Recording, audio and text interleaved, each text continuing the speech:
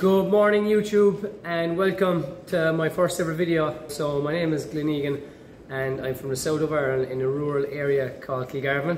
I'm a hill sheep farmer. We run 750 ewes, mainly Cheviot, Texel, Suffolk, kind of Scottish Blackface. We currently bought as well, only a couple weeks ago, 50 Swaedale and Scotch ewes in lamb to Blueface Leicester Rams. We have 720 acres here. We have 120 of it planted with forestry 20 years ago. Most of it's mountain. We have some fields, obviously, of course, maybe 80 or 90 acres of fields. We don't have any fancy machinery here, only our Ford 66, which does the job. All we need it for is the bales of hay. Just back it up against the wall outside. Back into the cow shed. She's done back up against the sheeting.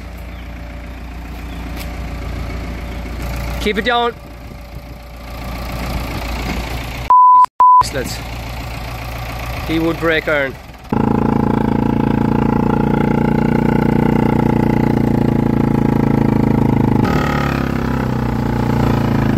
lost the bale of hay and the wrong sheep are eating it.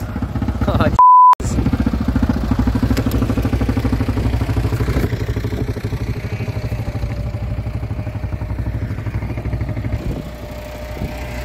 go on fast now.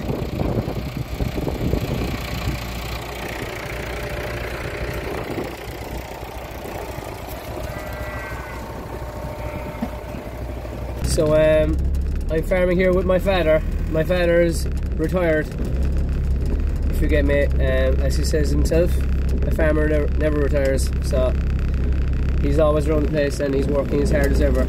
Other farms, it's not like that.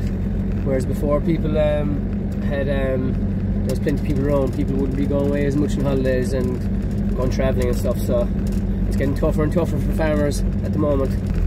So he carries most of the nuts, the feed, out to the ewes with this Mitsubishi Pajero. It's about 30 years old, but it's rough as, but it's absolutely mechanically working perfect. The ground at the moment is very wet and it's gone in shit really. But hopefully it'll dry up now just before lambing starts. Please God. So these are mostly singles. There's some couples in there. Most of them are singles. So we're feeding them here on the road because it's good hard surface. This is the main area where we bring all our lambs, sheep and lambs, into all these single pens. So this is a new addition from last year, and last year it worked out really well for us and we'd be lost without it. So I just cut a hole in the concrete there and we made a ramp up to it. So we don't have the 4-inch pipe along the walls here. Just going to try it out there because in shorter lengths, because this is actually all at a slant, so it needs to be fairly level for the water pipe to work. But we were using buckets last year, but it was grand, but it's a lot slower obviously and messier when they knock it over. The 3 sheds now are all under the one roof. So this is the cow house as well, where we used to have our suckler cows, but we got rid of them over the last couple of years. So the rams at present are in here. We have more lambing pens in here as well. So I just made these out of concrete blocks, and the 4-inch pipe is there again for the water. It's a great system. And this area is going to be all straw bedded there now in a few days, the front and the back side. And once the lambs are a bit stronger after a day from out of these pens, they'll be let into the big area. And once they're strong enough, then they'll be let go out straight away. But at the moment, the rams have been wintered in here, and so mainly Suffolk, and there's a few Lynn and Belclare, Texel and Cheviot obviously, and there's a Swaedale, and yeah. So that's the majority of our breeding here.